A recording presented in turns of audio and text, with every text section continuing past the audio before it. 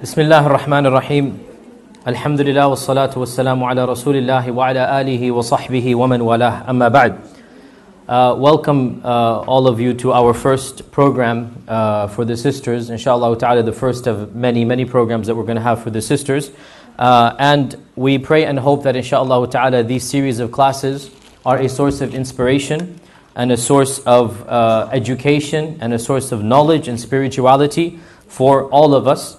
We pray that Allah subhanahu wa ta'ala blesses us with sincerity and with beneficial knowledge, and that we're able to act upon that knowledge. Since this is an introductory class, we're eventually going to start a series of classes, a silsila or a series of lectures. Since this is an introductory class, I thought that one of the good ways to start this class is to discuss the qualities, the merits, the biographies, the blessings of perhaps the greatest woman whom we have detailed information about, and that is Khadijah Bint Khuwaylid, the very first wife of our beloved Prophet sallallahu alaihi wasallam.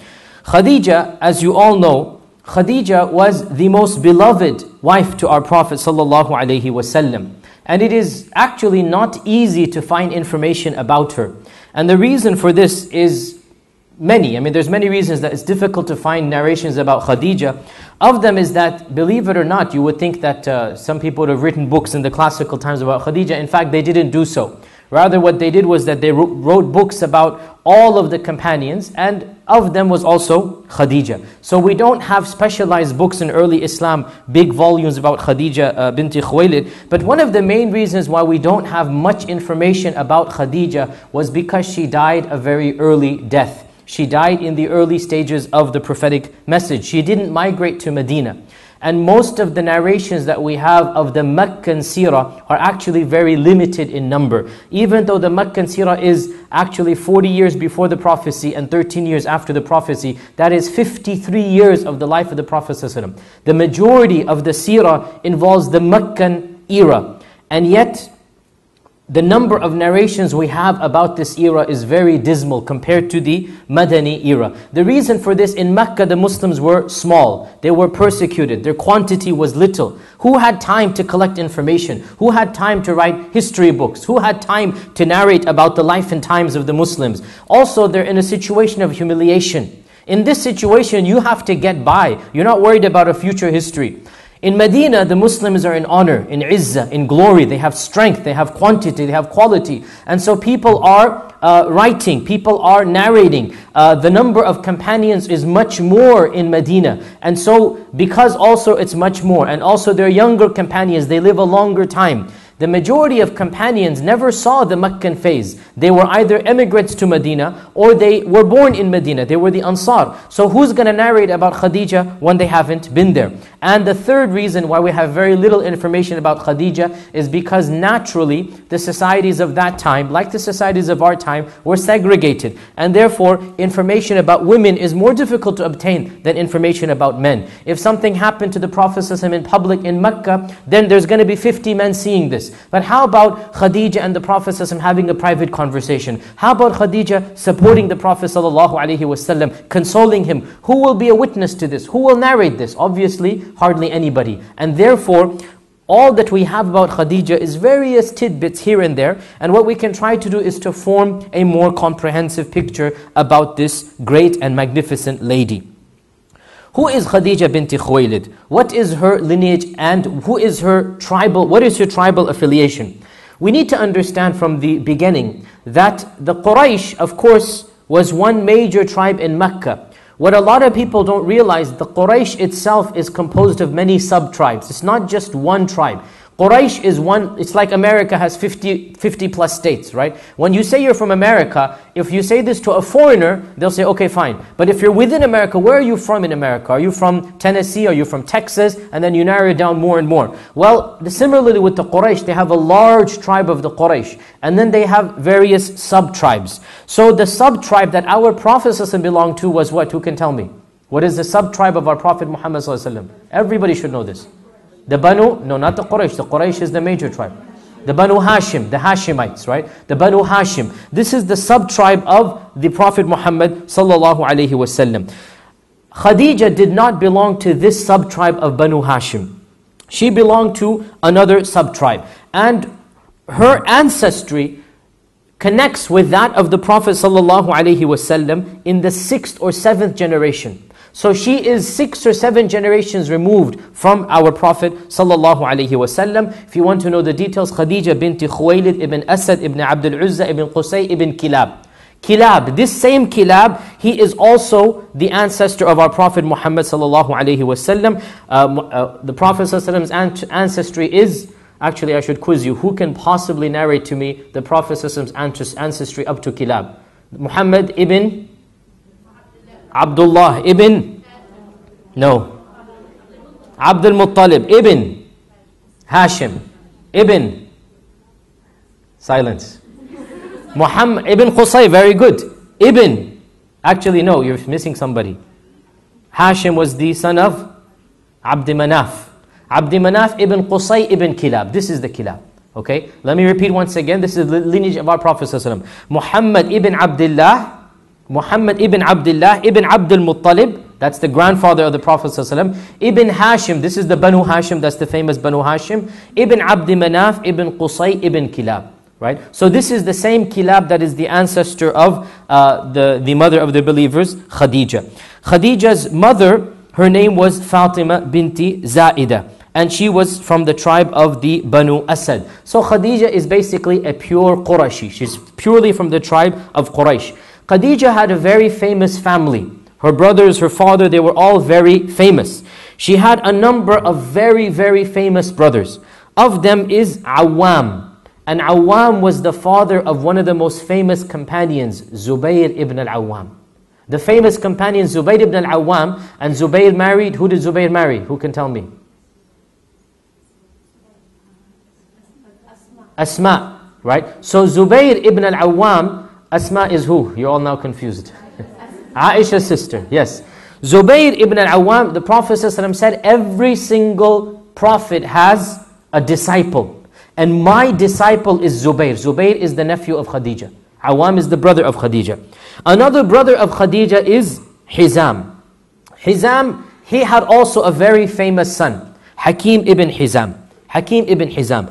Hakim ibn Hizam was also a famous Sahabi. So here we have two of the nephews of Khadijah who are very famous Sahaba. Now Hizam himself and Awam, they were killed before the coming of Islam. They didn't accept Islam. But Hakim ibn Hizam and Zubayr ibn al-Awwam, these two are Sahaba. Hakim, another nephew, he has a very interesting story of birth. His mother was pregnant with him, and she was visiting the Kaaba, and she actually entered the Kaaba, and she began her labor pains inside the Kaaba, and they were so severe that she laid down inside the Kaaba, and so Hakim ibn Hizam was given birth inside the Kaaba. As far as we know, this is the only person in the history of humanity who was born inside the Kaaba, and that is Hakim ibn Hizam, and this is the nephew of Aisha. And Hakim ibn Hizam was one of the prominent Sahaba. The Prophet ﷺ praised him immensely, and the Prophet ﷺ sent him as an emissary, and he used him a lot. And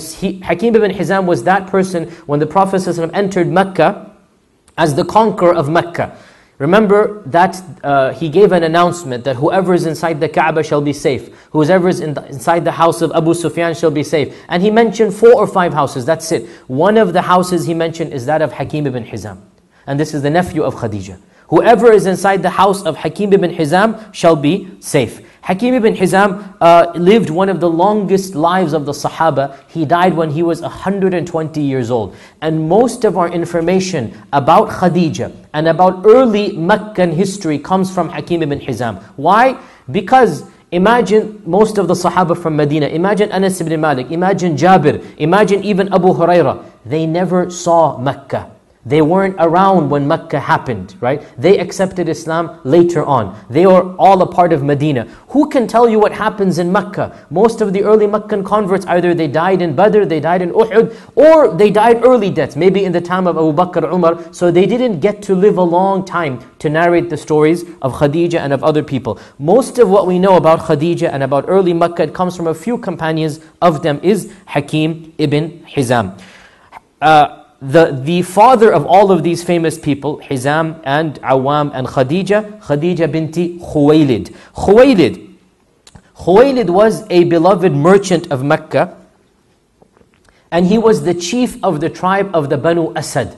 So Khadijah is from the sub-tribe of Banu Asad. We said the Prophet ﷺ is from the tribe of Banu Hashim. Khadijah is from the sub-tribe of the Banu Asad. So the Banu Asad and the Banu Hashim, they are cousin tribes within the broader tribe of Quraysh. Khadijah was the daughter of the chieftain of the Banu Asad. And in the days of Jahiliyyah of old, being the chieftain, being the main person, just like Abdul Muttalib is the chieftain, right? Automatically his children and grandchildren, their prestige is raised up. Similarly, Khadijah, because her father is the chieftain, he is the main person of the Banu Asad, their lineage is raised up. In our times, lineage has become very secondary. It's not that big of a deal. Still, we have remnants of the importance of lineage, but by and large, it's something that we have neglected. Very little bit only ethnicities counts. Where are you from? Which village are you from? When somebody proposes to another person, still sometimes the elders want to know what is their lineage, who is their parents, which area of the world they are from. In those days, lineage was everything. In our times, primarily it's money. In those days, lineage was everything, more important than money.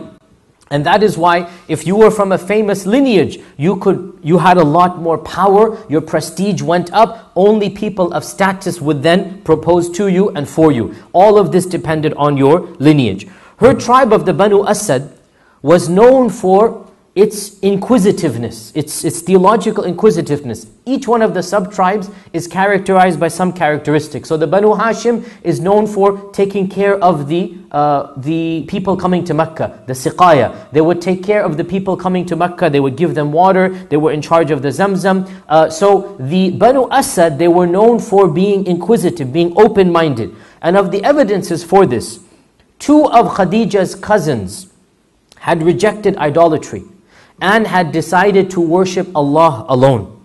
And this is before the coming of Islam. So this is a very strange thing for pre-Islamic society, to reject idolatry and to worship Allah alone. Khadijah had two of her cousins, immediate relatives, first cousins. They both rejected Jahiliyyah, they rejected paganism, and they decided to worship Allah subhanahu wa ta'ala alone. And this was before the coming of the Prophet Muhammad sallallahu alaihi wasallam. One of those cousins you are all aware of, and he is Waraqa ibn Nawfal ibn Asad.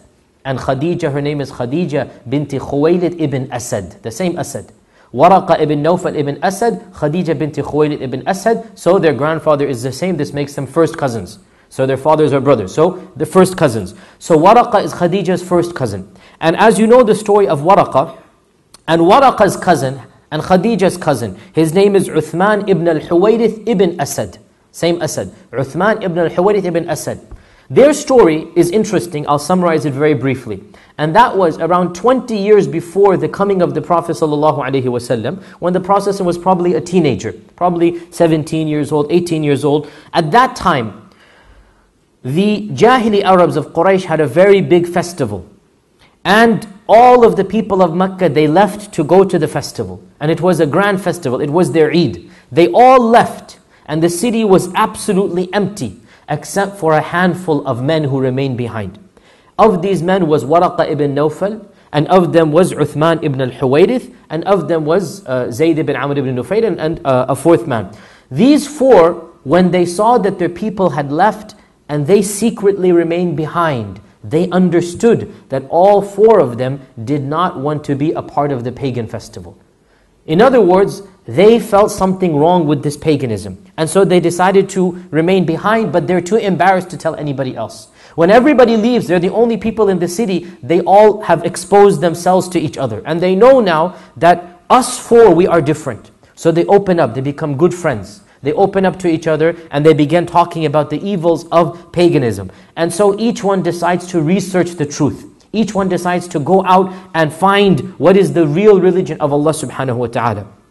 And Waraqa ibn Nawfal becomes let's just call it somebody between a Jew and a Christian, a Judeo-Christian. Uthman ibn al-Huwaydith accepts Christianity. The third of them also accepts Christianity. And Zayd ibn Amr ibn Nufayl, he said, all religions are wrong. I don't agree with Christianity or Judaism or paganism. I am going to follow the religion of the Prophet Ibrahim. And I will not worship any idols, and I will worship Allah alone. These are the four people who were known to have rejected Jahiliyyah before the coming of Islam. And these four, two of them were from the tribe of Banu Asad, i.e. the immediate family of Khadijah. So it's no surprise that Khadijah is coming from a very open-minded, very inquisitive tribe, and she is of the first, in fact, the very first person to accept Islam, as we know.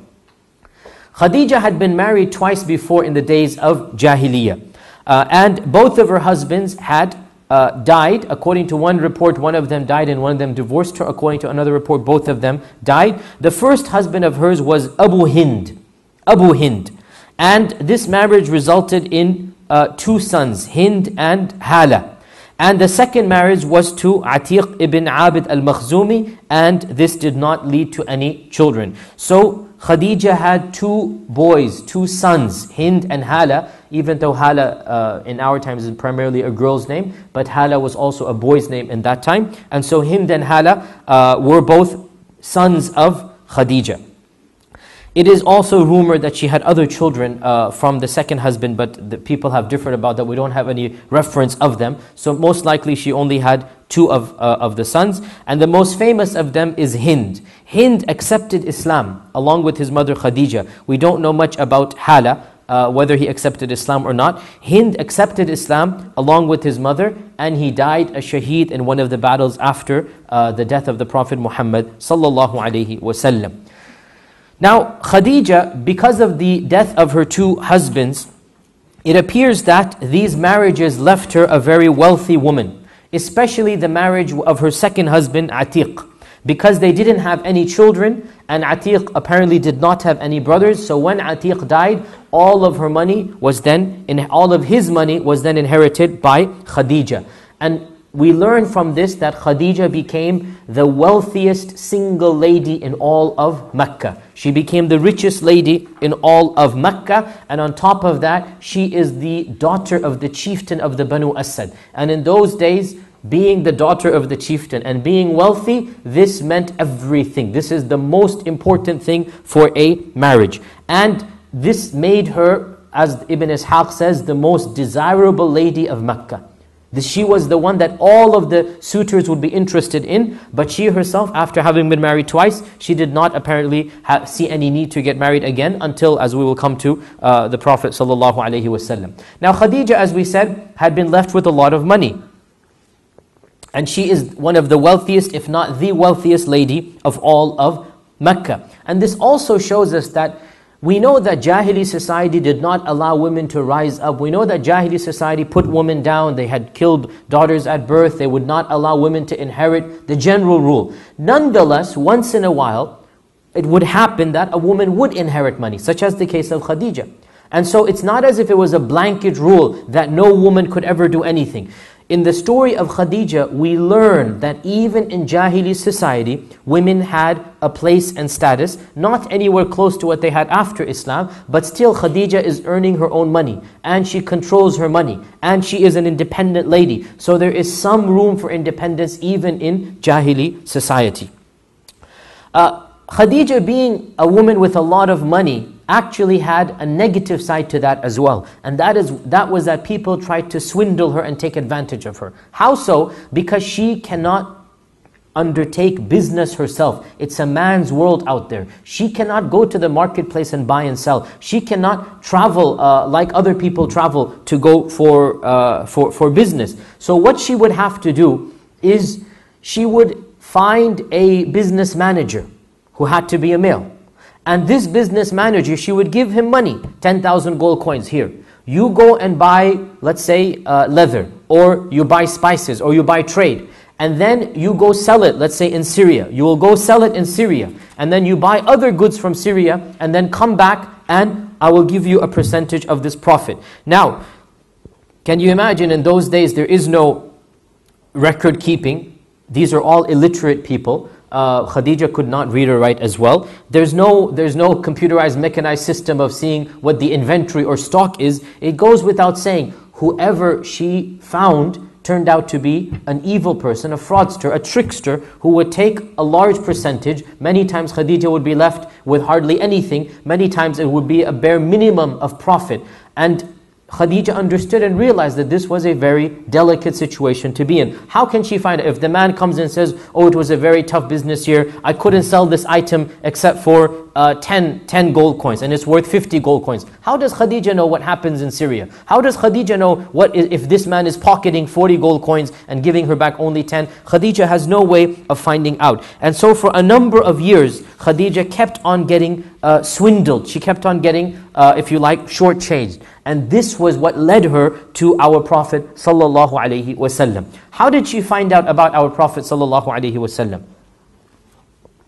Khadijah has a sister, and her sister was also called Hala. So her son is called Hala, and her sister is called Hala. There are some names in the Arabic language to this day, they apply to men and women. And so Hala is one of those names. So Hala has Khadijah has a sister, her name is Hala. Hala owns some sheep. She owns some sheep. And in the course of finding a shepherd for her sheep, she heard of the Prophet ﷺ. As you all know, the Prophet ﷺ, when he was a very young man, when he was a teenager, the very first job that he found was that of a shepherd. He would literally go and take these sheep, these goats, and he would go outside of the city of Mecca and find pasture for them and come back, and he would be given copper coins, what we now call pennies and cents. He would be given some copper coins. I mean, how much are you going to pay a shepherd? It's literally just walking out, finding grass and coming back. A lot of manual labor, but it doesn't require a skilled person to do it. But it does require a patient person. And the Prophet ﷺ learned to be patient by becoming a shepherd. And in one hadith he said, every single prophet whom Allah ever sent used to be a shepherd, because being a shepherd teaches you to be patient, teaches you to take care of the flock, it teaches you to look after each and every person in the community. And so the Prophet ﷺ became a shepherd for a number of years. During the course of being a shepherd, so Hala finds out that there is a person who is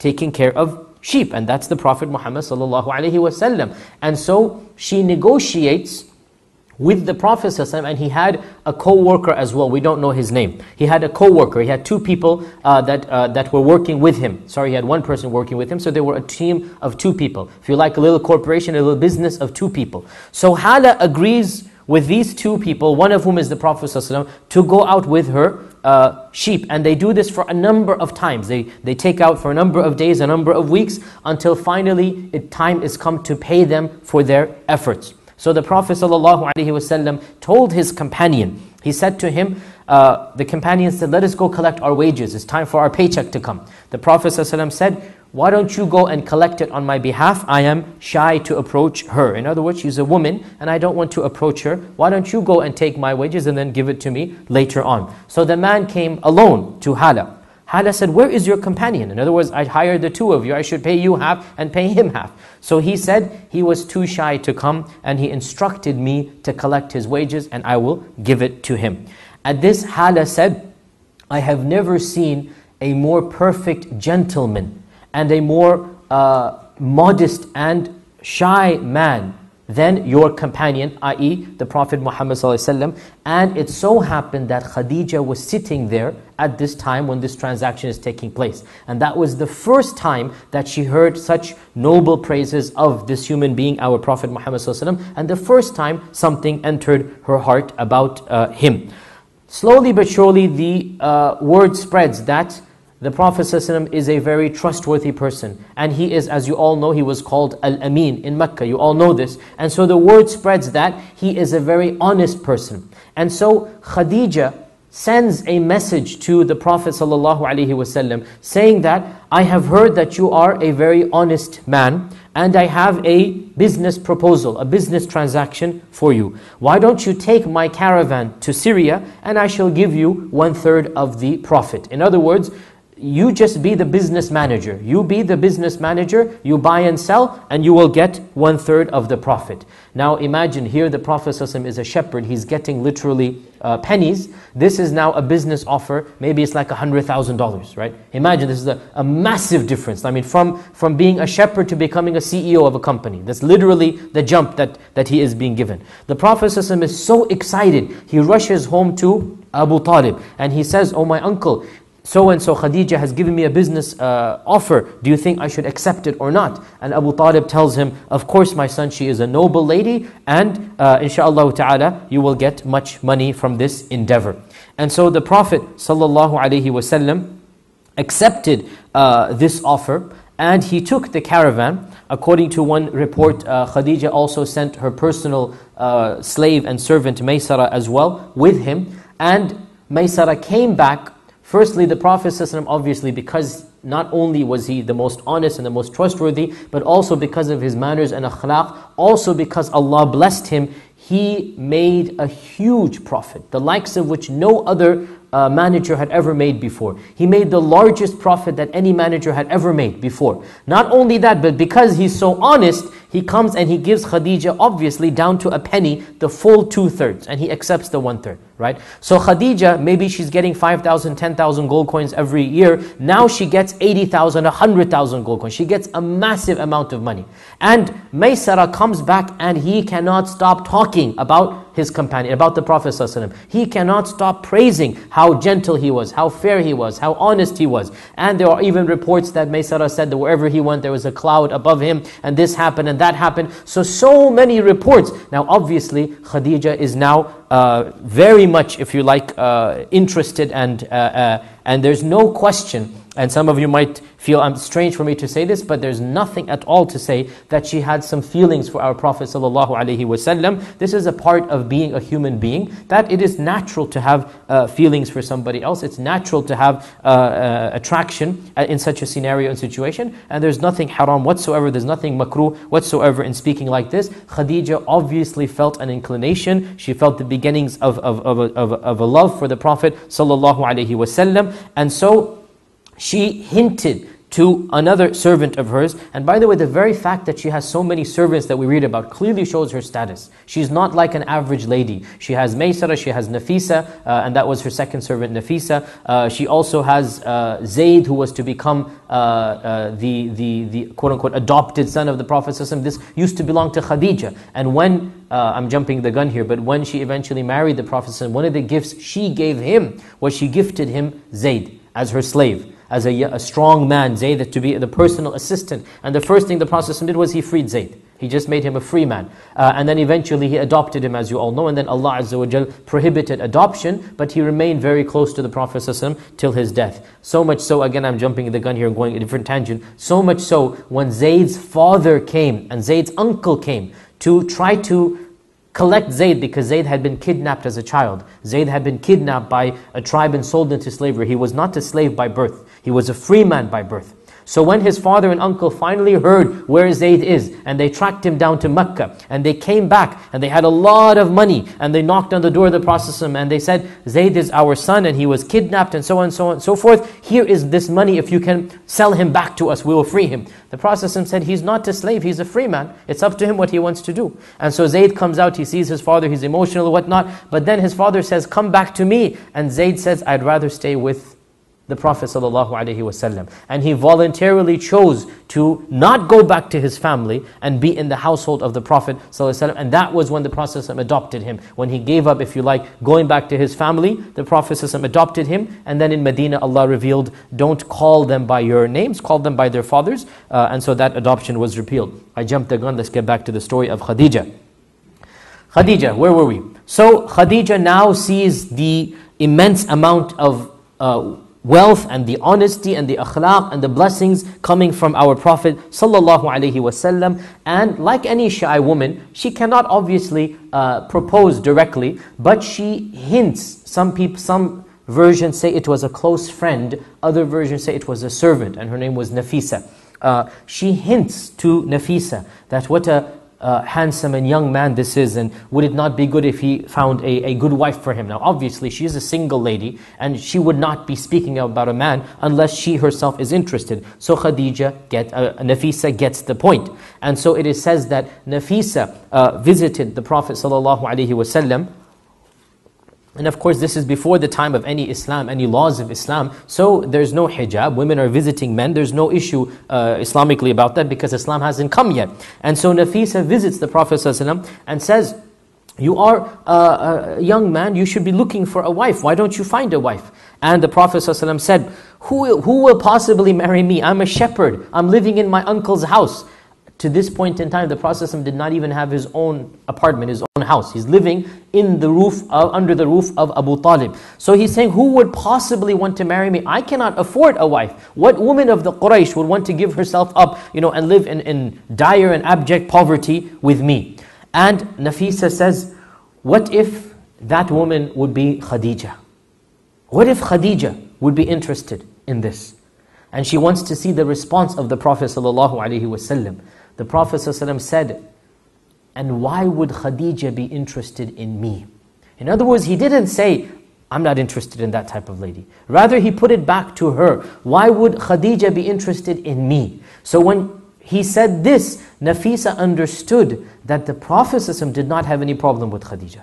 That's what she wanted to hear. That the Prophet ﷺ is open to the prospect of Khadijah basically marrying him. If he had said, oh, I cannot marry her because of this, because of that, that would have been the end of that. But she put it back to her. He put it back to her and he said, why would somebody like Khadijah from such a noble family, so rich and so well off, why would she be interested in basically the shepherd living in the house of his uncle? Why would she possibly be interested in someone like me? And so when this was basically said, Nafisa immediately went back and Khadijah was then officially betrothed to the Prophet ﷺ. The marriage took place in the house of Khadijah, and the Prophet's uncles Abu Talib and Hamza, they were the ones who took charge of the marriage. Khadijah's father had passed away. Some of you might have possibly heard of a story involving Khadijah and her father, and it's not a very appropriate story. It says that she made him drunk by giving him extra wine because he wouldn't agree. This story is fabricated, it is not authentic. The more authentic version is that Khadijah's father had already passed away. Khuwaylid is already dead at this time, and so he cannot possibly be in the picture. Rather, Khadijah's uncle, Amr ibn Asad, he was the one who took charge from his side, and the Prophet ﷺ's uncles, Abu Talib and also Hamza, they were the ones who took charge of that of the Prophet ﷺ's side.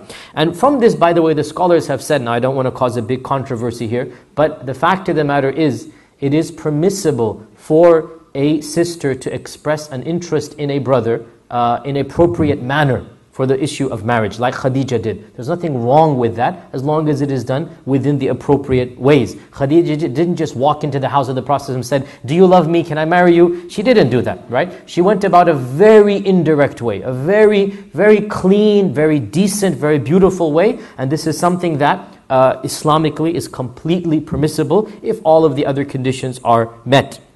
Now, the Prophet ﷺ married Khadijah in her own house, in the house of Khadijah, and he began then living in her house. So the Prophet ﷺ moved from the house of Abu Talib to the house of Khadijah. And in the book of Sirah of Ibn Ishaq, it mentions that Khadijah sacrificed a cow for the walima. And sacrificing a cow in Mecca is a very, very big deal. And this shows us the stature of Khadijah. A cow is not a cheap animal, especially in the desert region of Mecca. We can show that, and we can from this infer that this was a very large feast. There are no fridges in Mecca. You're not going to be able to keep the meat for 5-10 days. That means the cow is consumed right then and there. That means at least 200 people, 300 people were invited. And this is a huge feast. And from this we can derive that pretty much the entire city of Mecca was invited. And the Prophet ﷺ began living in the house of Khadijah. These were the only two houses he lived in Mecca. The house of Abu Talib and then the house of Khadijah. The immigration, the hijrah, it occurred from the house of Khadijah. He himself ﷺ did not have his own house because he marries a very wealthy lady, and so her house becomes his house. There's one interesting point here, and that is that scholars have differed about the age of Khadijah at the time of marriage. Now I know that all of us here have heard that Khadijah was 40 years old. And this is something that one of the early books of Seerah does mention. However, and this is, I don't want to get too academic here, but nonetheless, there are other books of Seerah written in the same time frame. And another book of Seerah mentions that she was not 40, she was 28 years old. She was 28 years old. Specifically, it says 28 years old. So there's two reports. One that says she was 40 and one that says she was 28. And Ibn Abbas, the famous companion of the Prophet, he is the one who says that when the Prophet married Khadijah, she was 28 years old. In my humble opinion, the fact that she had at least 6, maybe 8 children with the Prophet ﷺ kind of sort of suggests that she was not 40. It is very difficult for a woman of 40 to have 6 or 7 or 8 children, especially in those days. Whereas if she were 28, then it makes it much more reasonable to have 6 or 8 children. In my humble opinion, this seems to be the stronger narration. Nonetheless, we use the fact that she was 40 to say that the Prophet ﷺ married an older lady who was twice widowed with kids. All of that is still the same. She was an older lady, she was twice widowed, she had children. So all of that remains the same. The only thing is we've moved the age from 40 to 28. And Allah subhanahu wa ta'ala knows best. We don't have any information at all about the early years of the marriage, about any issues here and there, except for 1 or 2 very small reports. One of these reports is that one of the neighbors of the Prophet ﷺ reported many years later that he once heard not an argument, but rather the Prophet ﷺ raising his voice in his house. Now in those days, the houses were not miles apart like we have, mashallah. The houses were literally connected to each other. There's no massive garden in the middle. The wall that is one side is your house, the other side will be the house of the neighbor, right? And they still have this in many places in Europe. They call them the terraced housing, i.e. every single house is connected to the other house. And the wall is a thin wall, and it's made out of clay or mud. And so it's not a very thick, massive wall. So basically, if somebody raises their voice, you can hear it. So in one book of Seerah, we learned that the Prophet ﷺ one day, for some reason, became agitated. And he raised his voice. What did he say? He said, Wallahi, O Khadijah, I can never worship Al-Lat and Al-Uzza. Wallahi, I cannot worship Al-Lat and Al-Uzza. This is what he's getting irritated about, that he does not want to worship these false gods, Al-Lat and Al-Uzza. And the neighbor reports that Khadijah is trying to calm him down and saying, leave Al-Lat alone, leave Al-Uzza alone, don't worry about Al-Lat and Al-Uzza. Perhaps might have been the case that some of his uncles, some of the society pressured the Prophet ﷺ to take part in some type of festival, and he did not want to participate. And of course we know that he never ever worshipped an idol in his life. And so he comes home very agitated, very concerned, and he's angry, and he says, I am not going to worship Al-Lat and Al-Uzza. And Khadijah is calming him down, consoling him. Don't worry about Al-Lat, leave Al-Lat alone, leave Al-Uzza alone, don't worry about them. So automatically we see and we get a sense of the relationship that Khadijah and the Prophet would have, and that is that as any man, when society puts pressure on him, he will come home in a little bit of an angry mood, a little bit of pressure mood, and Khadijah diffuses the situation. Khadijah calms him down. And that is exactly the relationship that we know the Prophet ﷺ had with Khadijah. Now, one of the things that Khadijah's marriage did with the Prophet ﷺ was that it allowed the Prophet ﷺ to free up his time for better activities, for more important activities. And that is because there is no doubt that when a man has to earn a living and he's working 10, 15 hours a day, then he cannot do other things with his time. And the fact that he marries Khadijah, now his living is taken care of. And Khadijah is, mashallah, a very wealthy lady. So just working a few hours a day, he can get all of the sustenance and all of the money that he needs. Therefore, this gives him more time to be a part of the community. And it was during his marriage to Khadijah where he resolved the dispute about building the Kaaba, as you all know. It was during his marriage to Khadijah where other events took place that he took part of. So it's obvious he has more time in society now after his marriage to Khadijah.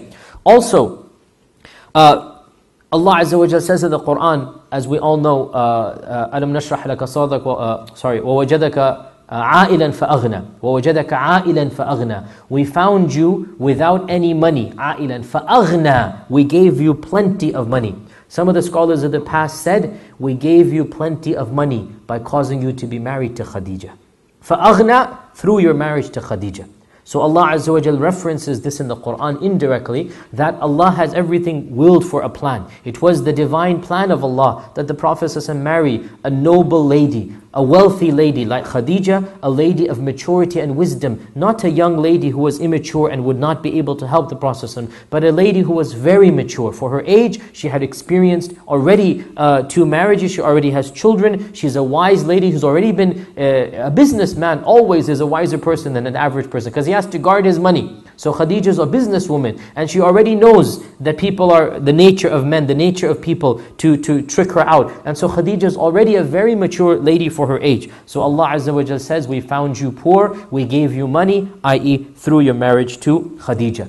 And it is also narrated then that as time went on, the Prophet ﷺ became more restless with the status of society. He wanted a change, he wanted a dramatic change, he wanted a theological change. And so he would leave Mecca, as we all know the story, and he would sit in the cave of Hira, Ghar Hira. He would sit in the cave of Hira. And Ghar Hira was on the mountain which is now called Jabal An-Nur. Back then it was not called Jabal An-Nur, it is called Jabal An-Nur because Nur came down, i.e. the Quran came down. Before that it was not called Jabal An-Nur, but the mountain was called the Mount of Hira. The cave was called the cave of Hira. So our Prophet ﷺ, he wanted a place to be away from the hustle and bustle of society. He wanted a place to contemplate. And men by their nature, they like to have a little bit of seclusion. They like to have peace and quiet and to think and to contemplate.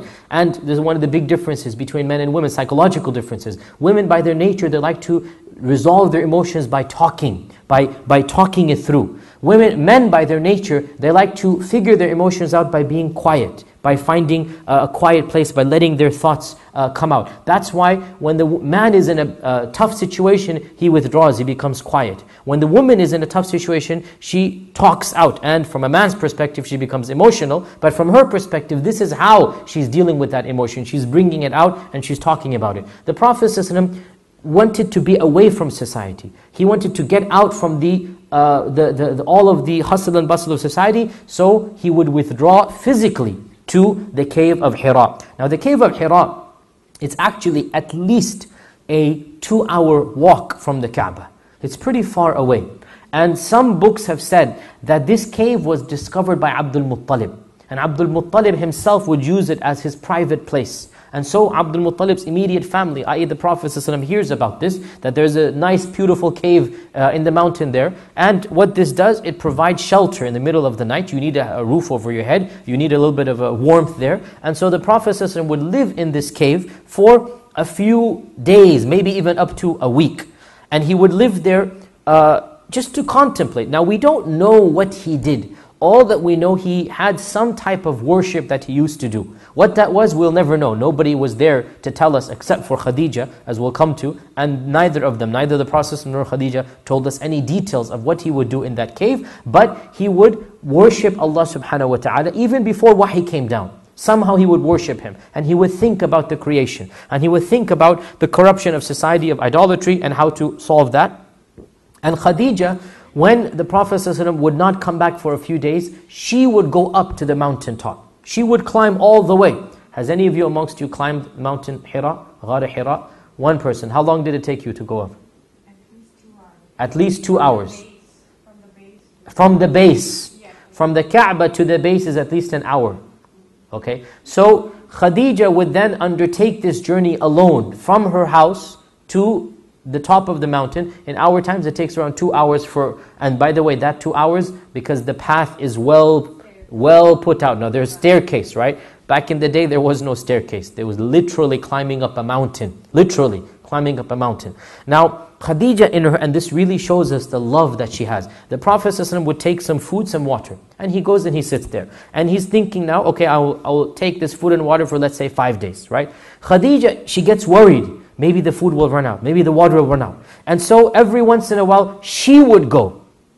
She would go. And she would deliver food and water to the Prophet ﷺ. And really this shows us the extreme amount of love that she had for our Prophet ﷺ. Firstly, any husband leaving the house will get any wife angry, correct? Any husband leaving the house will get the wife angry. Again, you're going, you just went. Why are you going again? Secondly, leaving for multiple nights. Now she's leaving for 4, 5, 6 nights. Instead of going and complaining to him, why are you not back home? What are you doing still outside? Right? Instead of going and complaining, she in fact sends more food and water.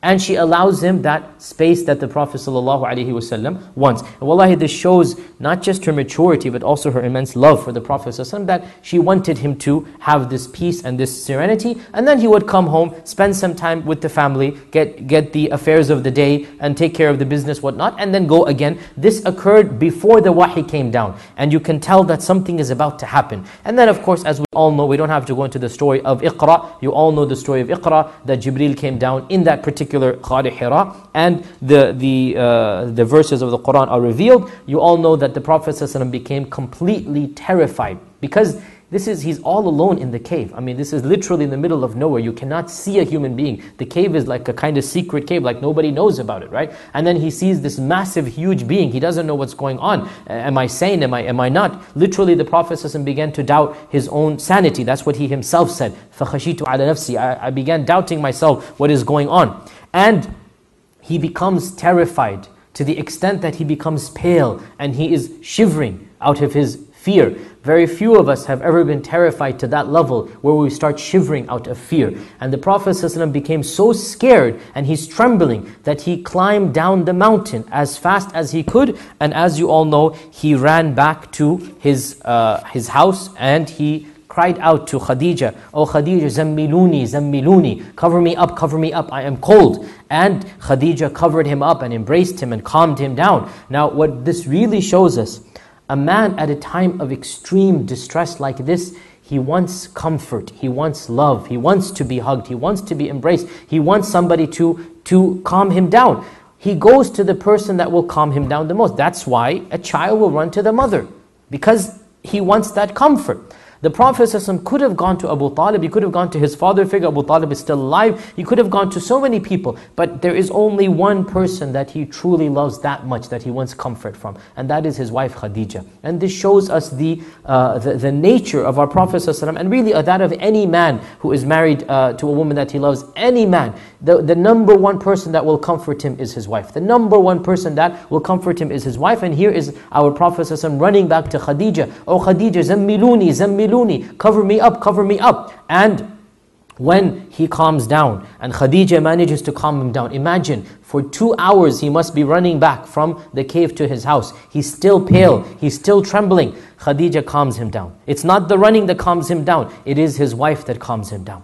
And when she covers him up, she asks him the story. What is the matter? What happened? And he tells the whole story. And he says, "I'm worried. Maybe something's happening with me." The allusion is maybe I'm going, basically losing my sanity. That's the indication that he himself says, "I'm worried about myself. I'm seeing things I shouldn't see." Khadijah says, "Wallahi la yukhzika Allahu abada."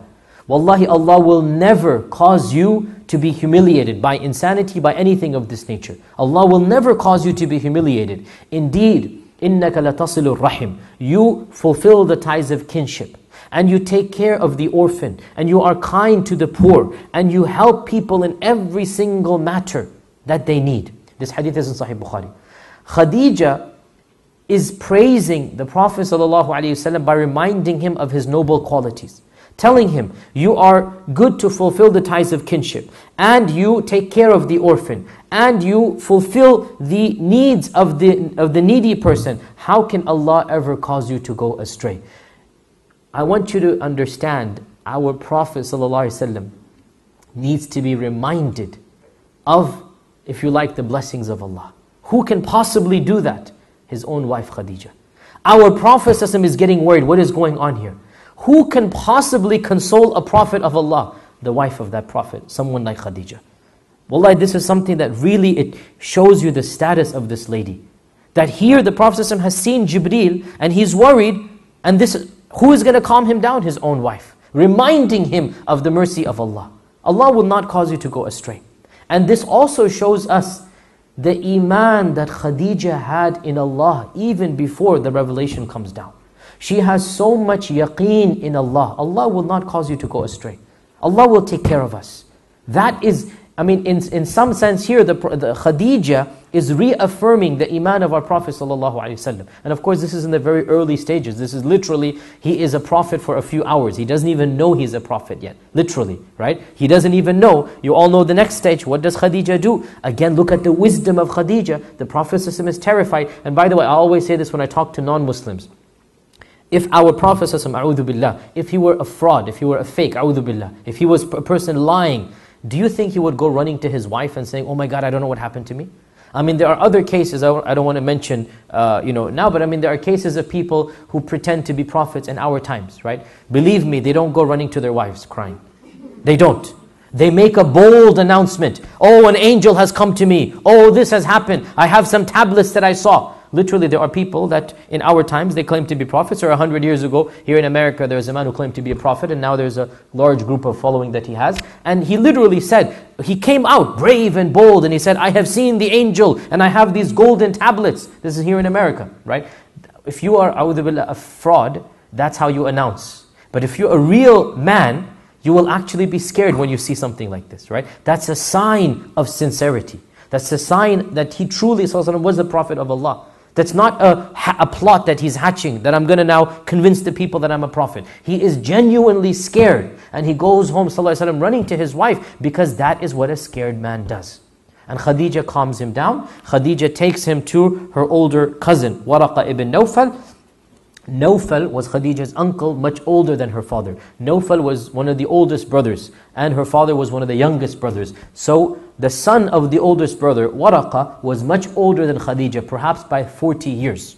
So Waraqa at this stage is in his 70s or 80s. He's a very old man. He's been a Judeo-Christian, a mixed match of what he was not quite a Jew or a Christian. He's been upon that religion for at least 30, 40 years. The incident that I told you about happened decades ago. And he has now learned how to read Hebrew and Aramaic and Greek, and he is now perhaps the greatest scholar in all of Mecca. Nobody is more knowledgeable than him in all of Mecca, and he is Khadijah's first cousin. And so Khadijah takes the Prophet ﷺ to her uncle, her cousin Waraqa. And once again, this shows us the intelligence of Khadijah. What do? You go to a person of knowledge. You go to a person of knowledge. Khadijah is the one who thinks, let's go and find out what's happening. And so she takes the Prophet ﷺ to her uncle, her cousin Waraqa. And as you all know, Waraqa explains to the Prophet ﷺ that you have seen the very keeper of secrets who came to Musa and Isa. This is the angel Jibreel, and he has brought you the secret from Allah. And your people will eventually reject you and throw you out. And how I wish, Waraqa says, as an old man, he beamed, his face became bright. He said, how I wish I was a young man now, so that I could support you and follow you when your people persecute you. So the Prophet says, this is the first time he hears of a persecution. He says, will my own people persecute me? أَوَ مُخْرِجِيَّهُمْ. And Waraqa says, no man has ever come with the message that you have come with, except that his own nation is the first to persecute him. And Waraqa died shortly after that. Another narration that we have, now of course from this we also know that Khadijah was the very first convert to Islam. The very first convert to Islam was Khadijah. Khadijah, before any man, before any child, there was no Abu Bakr, there is no Ali, the number one convert to Islam is Khadijah. The very first person to testify that he was the Prophet of Allah ﷺ was Khadijah. And we also know that Khadijah and the Prophet ﷺ began praying from a very, very early time. That Jibreel came down and taught the Prophet ﷺ to pray. And there are stories that Ali came home and he saw, and Ali was living in the house of Khadijah and the Prophet ﷺ. Why? Because when the Prophet ﷺ married Khadijah, he wanted to repay back the favor that Abu Talib had done to take care of him. Abu Talib himself was a very poor man, and Abu Talib had lots of sons. Still, he took on the Prophet ﷺ to take care of him like one of his own sons. So when the Prophet ﷺ became wealthy by marrying Khadijah, he wanted to take the pressure off of Abu Talib. And so he allowed, or not adopted, because Ali is his cousin, but he took care of Ali. And he made Ali live with him as if he's his own son. And so Ali radiallahu anhu was a very, very close person to the Prophet sallallahu alaihi wasallam. He literally grew up as a son in the household of Khadijah and the Prophet sallallahu alaihi wasallam. And that is why we say that Ali was the first child to convert to Islam. Ali was a young child at the time, 7, 8 years old. The first woman to convert was Khadijah, and the first child to convert was Ali, and the first freed slave to convert was Zayd, and the first free man to convert was Abu Bakr. These are the first converts to Islam, even though in my talks I actually say, to be more academic, the first man to convert is Waraqa. But a lot of scholars just ignore and overlook him because he passed away at a very young, at a very immediate age. Khadijah, another blessing of Khadijah was that Khadijah is the only woman whom the Prophet ﷺ had children with amongst his wives. None of his other wives gave birth to any children. He did have a slave girl, Maria, who gave birth to Ibrahim. And Ibrahim passed away when he was 16 months old, when he was a year and a half old, or 18 months old. So Maria, who was gifted to him by the king of Egypt, the Coptic king of Egypt, he gifted Maria to the Prophet ﷺ. Maria was not a wife of the Prophet ﷺ. She was never married. She remained as a slave girl. So she gave birth to Ibrahim.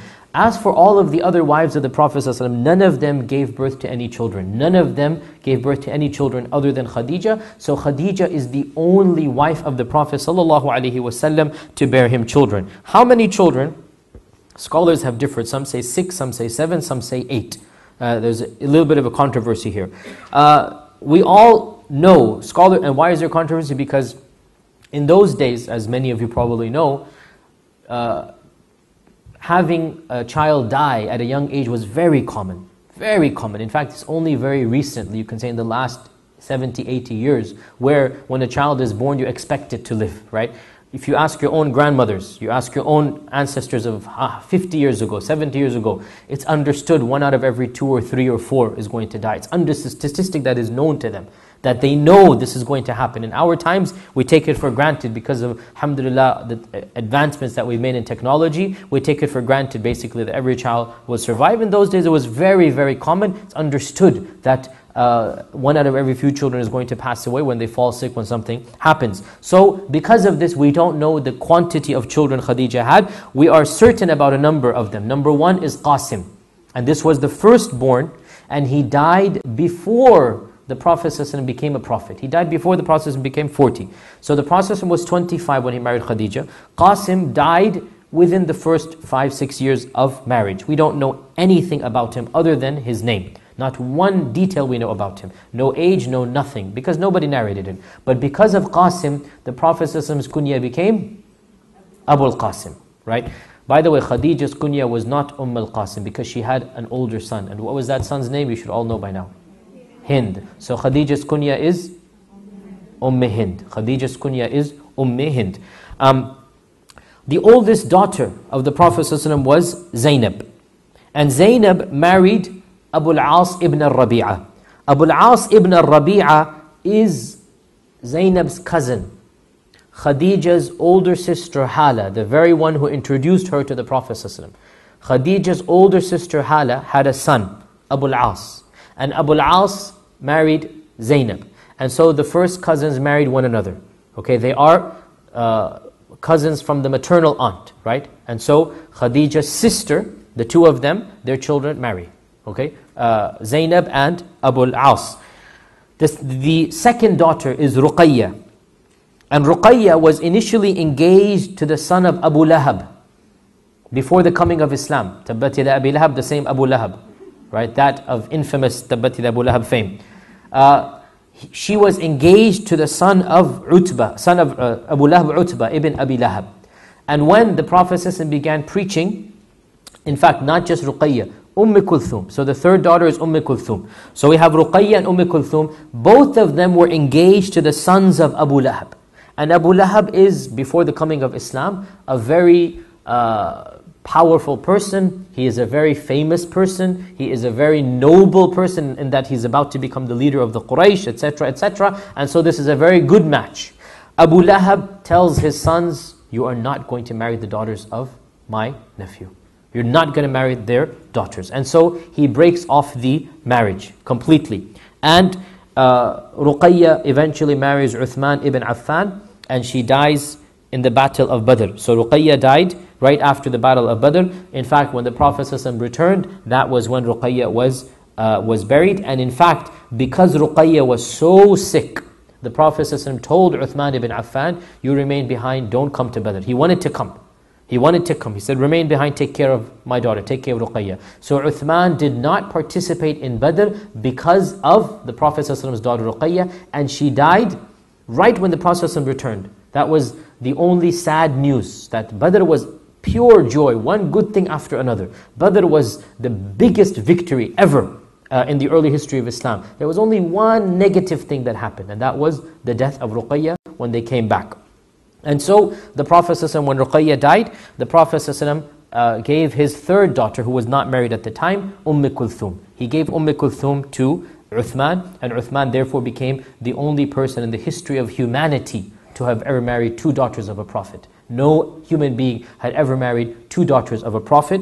Kulthum then married Uthman ibn Affan, and Kulthum also died in the lifetime of the Prophet ﷺ. She died in the 9th year of the Hijrah. So Ruqayya and Kulthum both were buried by our Prophet ﷺ. Both of his daughters died in his lifetime, Ruqayya and Kulthum. The youngest daughter is of course Fatima. Fatima is his youngest daughter, and she was born 5 years before the revelation of the Prophet ﷺ, when the Prophet was 35 years old, and she died 6 months after the death of the Prophet ﷺ.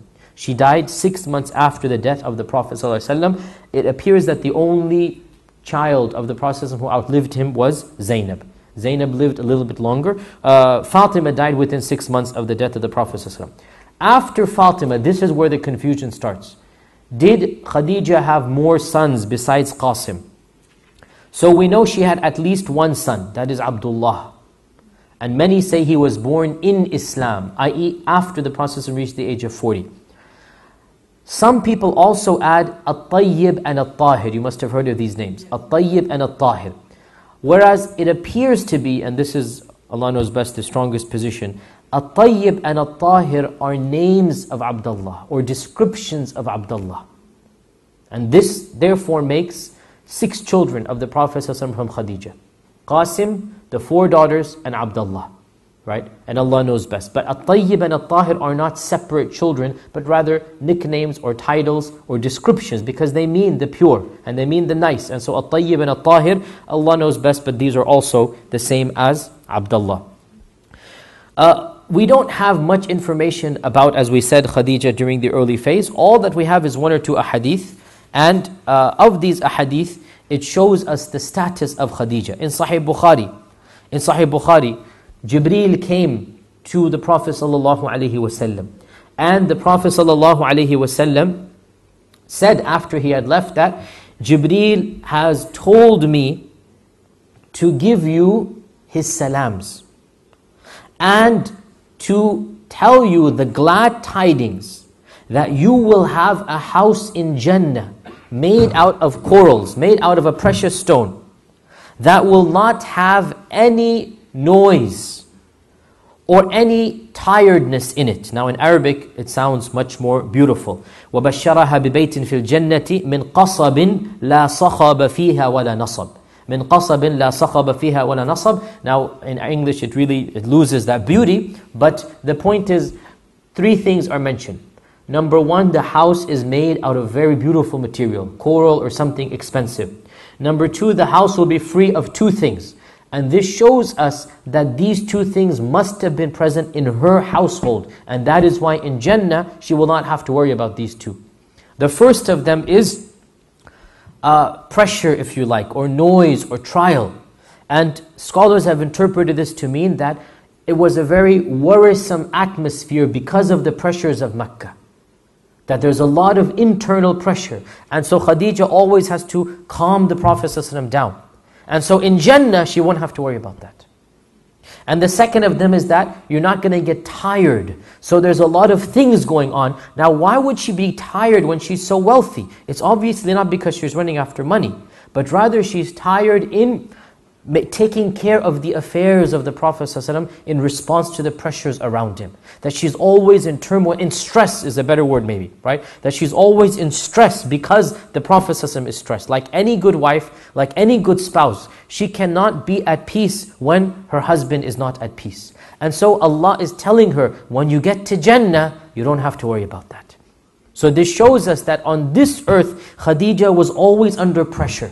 In our times we call it stress, right? On this earth, Khadijah is always under pressure. So that when she gets to Jannah, that pressure will be lifted up for us. And another beautiful hadith about Khadijah, and we have so much more left, but we only have 5-10 minutes of time, so I'll have to wrap it up quickly. Another very beautiful hadith about Khadijah, radiallahu anha. And before I mention this hadith, let me mention another hadith that shows us comparing between Khadijah and other companions. The Prophet ﷺ told the Sahaba, this is in Medina, many years after Khadijah. The Prophet ﷺ told the Sahaba that you should praise Allah subhanahu wa ta'ala in your salawat.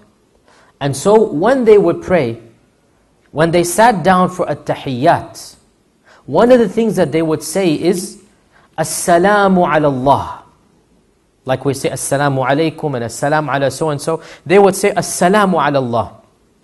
The Prophet ﷺ said, you cannot say As-salamu ala Allah. I mean, I've heard of new Muslims when they're really happy, they say, Jazakallah khair ya Allah. You don't say Jazakallah khair ya Allah. Allah is the one that, what do you mean Jazakallah khair? I mean, it's nonsensical, right?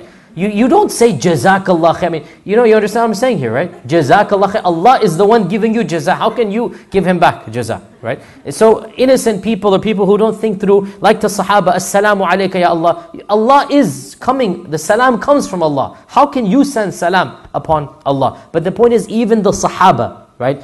When they were told to praise Allah, they said, As-salamu ala Allah. The Prophet said, you cannot say As-salamu ala Allah. Rather, you must praise Allah. At-tahiyyatu lillah, was-salawatu wat-tayyibat. As-salamu alayka ayyuhan nabi. You don't say As-salamu ala Allah. So that's where we learn At-tahiyyat from. He taught them, you don't praise Allah in this manner. You cannot say As-salamu ala Allah or Jazakallah khair. You cannot say that to Allah. You must say At-tahiyyatu lillah, was-salawatu wat-tayyibat, etc., etc. Okay, that's hadith way back, 10-15 years again. Let's fast forward, let's rewind. Go back to Mecca. In the house of Aish, in the house of Khadijah, Jibreel comes. And the Prophet ﷺ can see Jibreel. Khadijah never saw Jibreel. In one report it is said she saw him, but the more authentic report, she never saw Jibreel. Jibreel comes to the Prophet ﷺ, and Jibreel is in the room. And the Prophet ﷺ tells Khadijah, O Khadijah, Allah has sent Jibreel down in order to give you His salams. Jibreel came down to basically send Allah's salams on Khadijah. That's the reason why Jibreel came down. Now, why did I mention that hadith? To show you the difference between the men of Medina and this woman of Mecca. How much intelligence this lady had. When she hears Allah is sending salam, the natural response is to say wa alaykum salam. But you cannot say wa alaykum salam to Allah. Because, why? Exactly what Khadijah said. What did Khadijah say? Inna Allaha huwa salam. Allah is as-salam. I cannot say wa alayka salam, O Allah. Allah is as-salam. One of the names of Allah is as-salam. As-salam comes from Allah. All peace comes from Allah. All serenity comes from Allah. Inna Allaha huwa salam. That is how she praised Allah back. Allah is as-salam. Wa ala Jibreel as-salam. And my salams upon Jibreel. You can say as-salam alayka Jibreel, right? And then she added, so she sends praise to Allah. She sends salam upon the messenger of Allah, meaning here Jibreel. And then she says, wa alayka ya Rasulallah, salamullahi wa rahmatuh. And upon you, ya Rasulallah, salam and rahmah of Allah as well. You cannot think of a more perfect response coming from a lady who hasn't been taught. It's coming from her intelligence. This really shows us how intelligent this lady is. Without being taught advanced aqeedah and theology, she knows. You cannot say, wa alayka as-salam wa Allah. She says, inna Allah huwa as-salam. Wa ala Jibreel as-salam. Wa alayka ya Rasulallah, salamullahi wa rahmatuh. Salamu alayka wa rahmatullah. So she adds rahmah to her husband, and he is the messenger of Allah. We really don't have much information at all, as we said. I mean, we've given an hour lecture, so believe me, this is pretty much all information that we have about Khadijah. Just a little bit tidbits here and there. All that we know is that she died at a very, very difficult time for the Prophet ﷺ. The time was so difficult and it was so traumatic that that year was called the year of grief and the year of sorrow. The death of Khadijah was so traumatic for the Prophet ﷺ that that year is called the year of grief, the year of sorrow. Because the Prophet ﷺ became so in grief because of it. Why? What happened in that year? 3 things happened. Each one of them was worse than the last. And the last was the most difficult. Number 1 was the rejection of Ta'if. The rejection of Ta'if was one of the most difficult things for the Prophet ﷺ to bear. And you all know the story, and I'm not going to mention it here. If you don't know, you should read about it.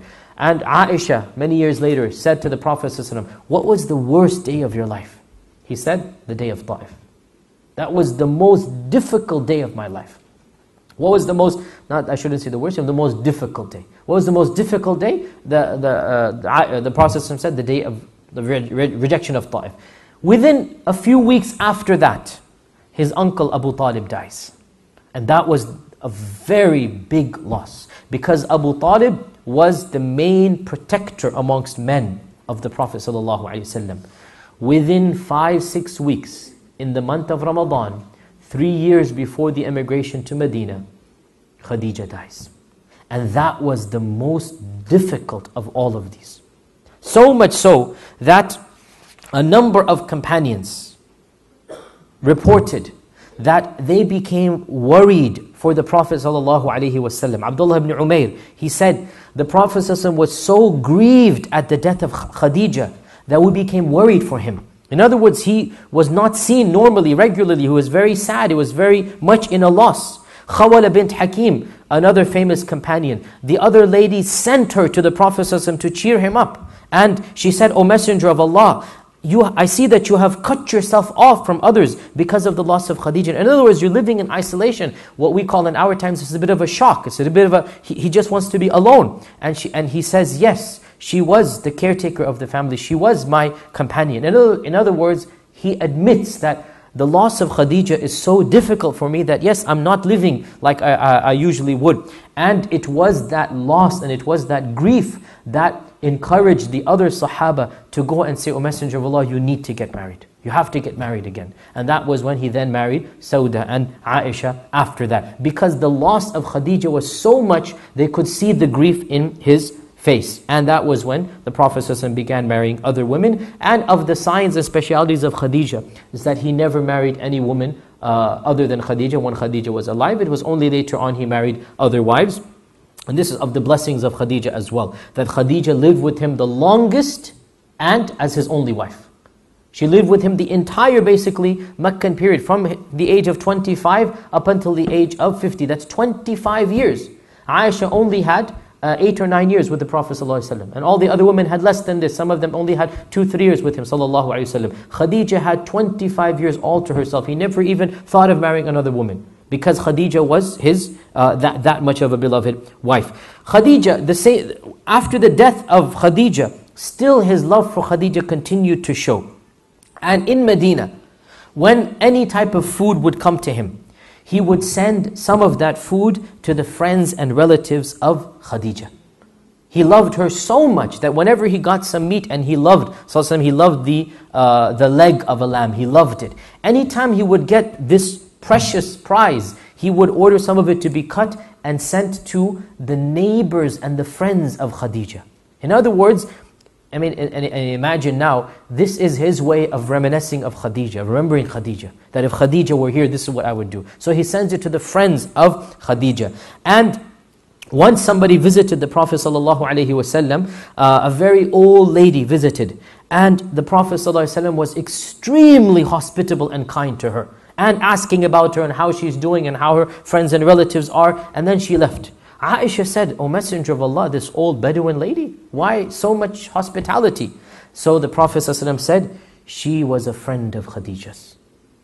Just being nice to the friend of Khadijah. And even seeing an item that belonged to Khadijah, it visibly shook him. In In the famous incident, again, this is a long story here, but in the battle of Badr, basically, in the battle of Badr, one of the people who was captured was Hala, the nephew of Khadijah, and the son-in-law of the Prophet ﷺ, Abu al-As, the son of Hala. Abu al-As, the son of Hala. So Abu al-As was actually fighting along with the Quraysh against the Muslims. And by the way, just a FYI, again, a tangent here, Abu al-As was never an enemy to Islam, but his family forced him to fight. And that is why he was of the first to surrender. He did not want to fight.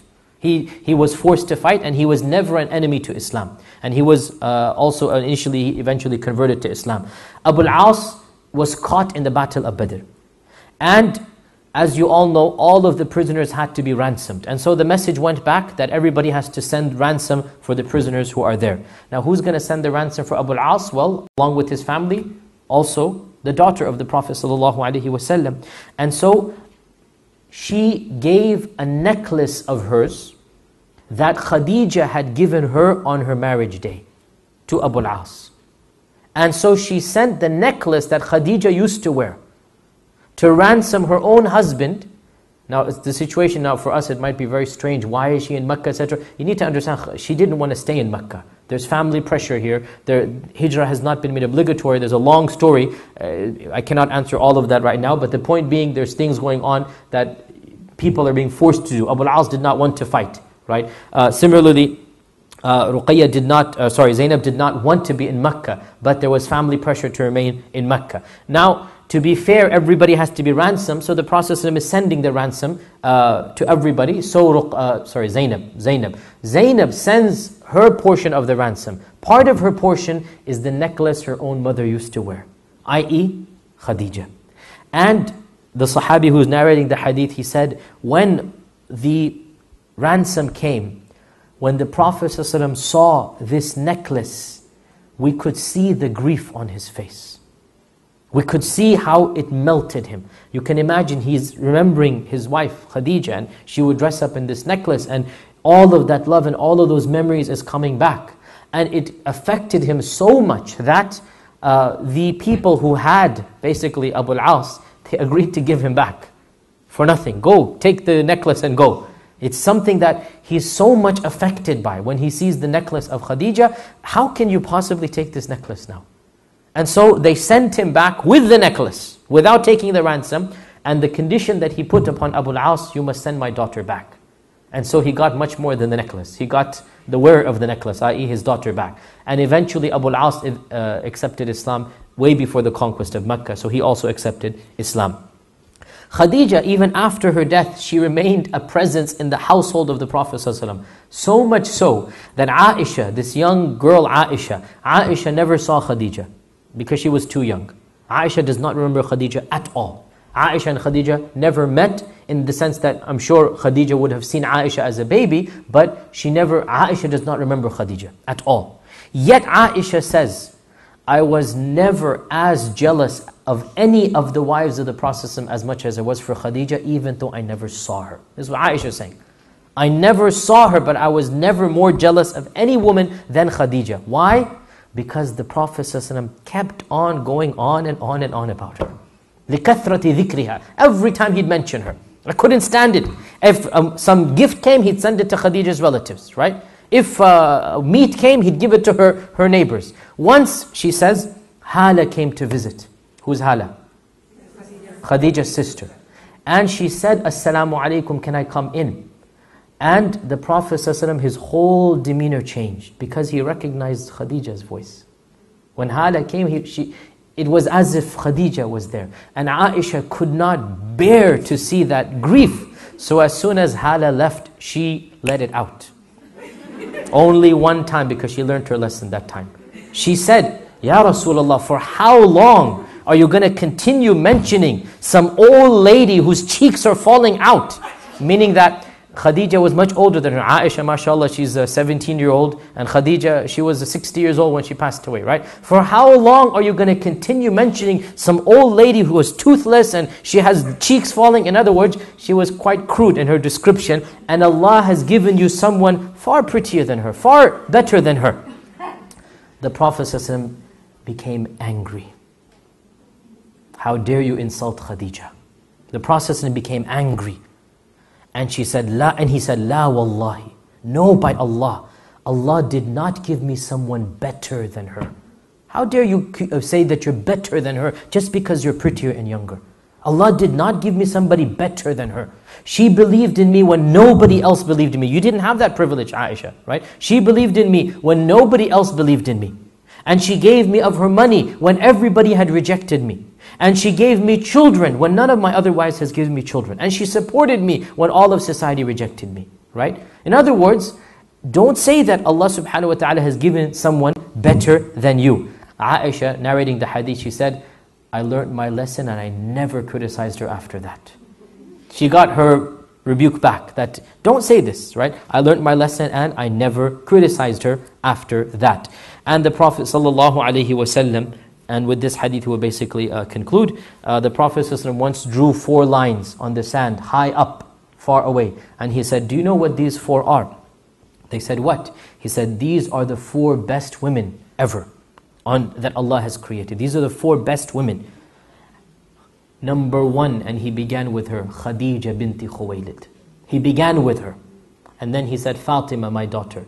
And then he said, Asiya Bint Muzahim, the wife of Fir'aun. And then he said, Maryam ibnatu Imran, the mother of Isa. And another hadith in Tirmidhi, he said, many are the men who have perfected their iman.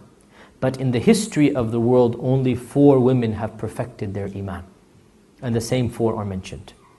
Khadijah Bint Khuwaylid is one of those who has perfected their iman.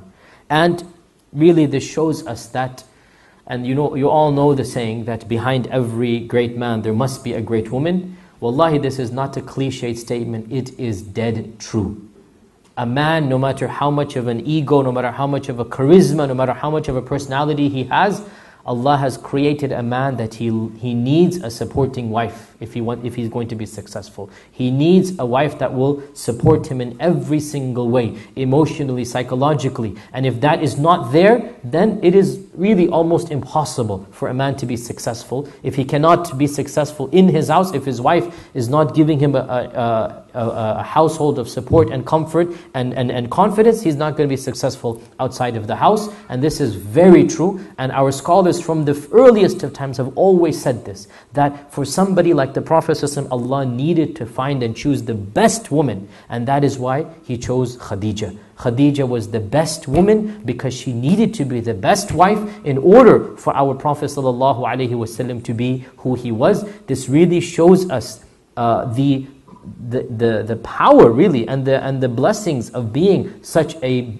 perfect wife. No matter all of the pressures that the Prophet ﷺ had outside of him in his household, he had this loving wife, this comforting wife who would support him, who would put her confidence and her trust in him, and that allowed him to overcome all of these problems that he faced outside of the household. And it is so true. And if you read any book of also human psychology and marriage and whatnot, it is so true that when a man has a loving and supportive and confident wife, this gives him the confidence and the support that he needs to be successful outside of the household. We see this in the life of our Prophet ﷺ, and he himself said, the very best blessing that any man can be given is a righteous wife. And so don't you think that Allah would have given him the very best blessing that he deserved, and that is why he deserved and he got a woman as beautiful and as powerful and as noble as his wife Khadijah. May Allah subhanahu wa ta'ala allow us to learn from her morals, her characteristics, her lessons.